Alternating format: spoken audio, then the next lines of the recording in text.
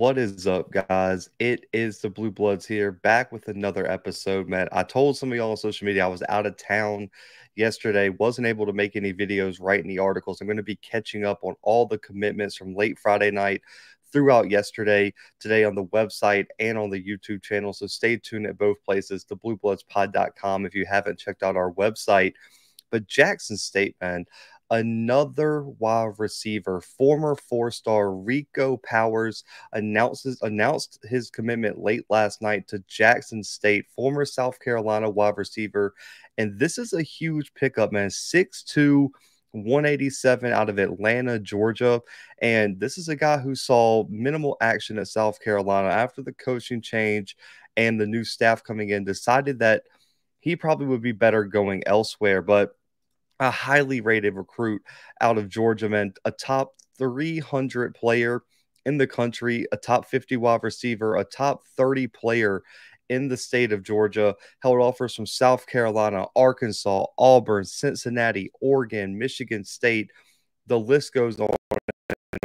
And when you look at what he potentially could bring to this Jackson State offense, man, it is going to be impressive. He was the 2019 Nike, the opening Charlotte top performer, was the Savannah Morning News Offensive Player of the Year in 2018, had over 1,000 yards rushing, 17 total touchdowns, over almost 9 yards per carry, was the 2018 All Greater Savannah first team selection as a sophomore, had over 16 touchdowns as well, was a three-sport athlete, basketball and track, and he has the size and athleticism that I think he is going to be a factor on this Jackson State team. He really reminds me similar of a Trevante Rucker in this offense. And the biggest thing for him is, even with his size, he's able to be so shifty in the open field. And also, as you see here, he also can be a special teams factor as well, due to that ability just to have the vision, the elusiveness in the open field to go make a play. I think he complements what they have very, very well. Now, the question becomes, they have probably, you would say, what, 8 to 10, maybe 12 players who really deserve playing time immediately. And you got a lot of guys returning. The only two wide receivers or three wide receivers that left are Josh Lanier, Warren Newman, and then Keith Corman went to the draft. You return Trevante Rucker, you return Shane Hooks, you return Malachi Wadman, Kevin Coleman's coming in. You also have coming in Western Illinois transfer coming in, Gaines. So you have so many people coming in, man. Who is going to see the field? On top of, you had Mullins and some other guys who came in at the tight end position. You have Jency returning at the tight end spot. You have Mark Pope potentially coming in at the wide receiver spot. Now, I've heard some rumors he's not on campus yet. We'll kind of see how that turns out. You had 2 transfers in from Indiana. You also got 2 2023 four-star commits already. There is just so much talent at this wide receiving room. You wonder, yes, everyone says it's all about depth, but Jackson State has some high-impact guys that aren't just there for depth. They're there to play. And so I'm really interested to see how they use all these guys.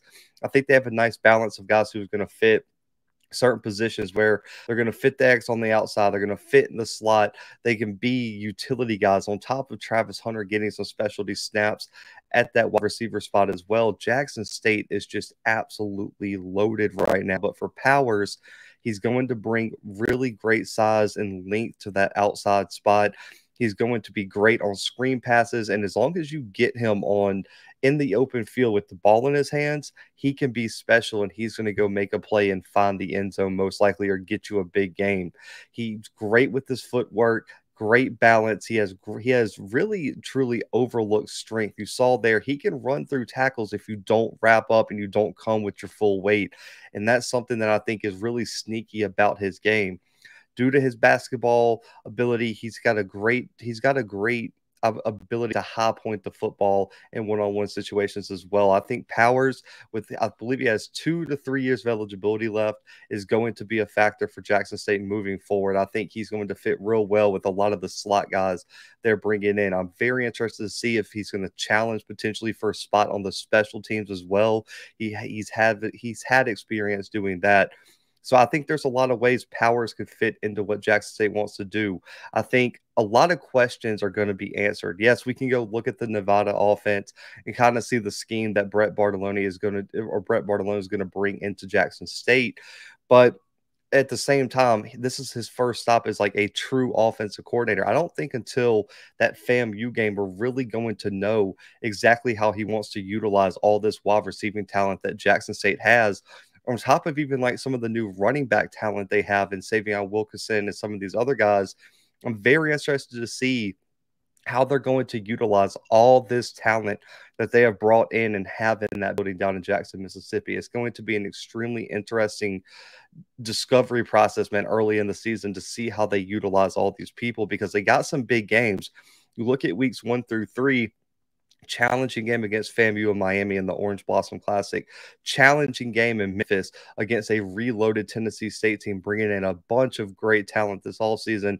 And then you get a rebuilt Grambling team with Hugh Jackson in week 3. There's no growing opportunities for Jack State. You're going to have to be ready to go out there and perform on the field. They got a lot of great talent. Powers is just another addition to the best wide receiving room and the deepest wide receiving room in the FCS right now, and one of the best right now in the country. It's been so impressive how Jackson State has been able to bring in talent, bring in all these transfers, and now they're getting on the high school trail 2 4-star wide receiving commits already. This is turning into something special, man. I'm excited to see what happens. But former 4-star South Carolina wide receiver Rico Powers announces his transfer to Jackson State. Comment below what you think of the transfer. Make sure to hit the subscribe button, hit the like button. Also, check our website today for more recruiting news from across the FCS and college football that happened yesterday and even throughout today. But guys, until next time, the Blue Bloods are out.